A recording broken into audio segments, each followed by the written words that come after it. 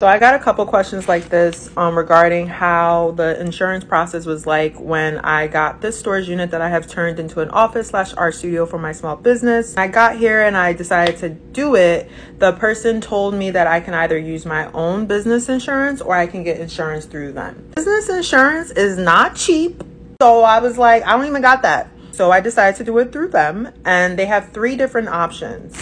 I got the paper right here for you, and I'm gonna read right off of it, okay? So the 3 options are $12 per month added to your monthly bill, and it covers $3,000 worth of whatever possible damages that could be done in the storage unit. It's basically saying you value whatever is in your storage unit as $3,000. So if anything happens that damages it, they are only going to cover you for $3,000.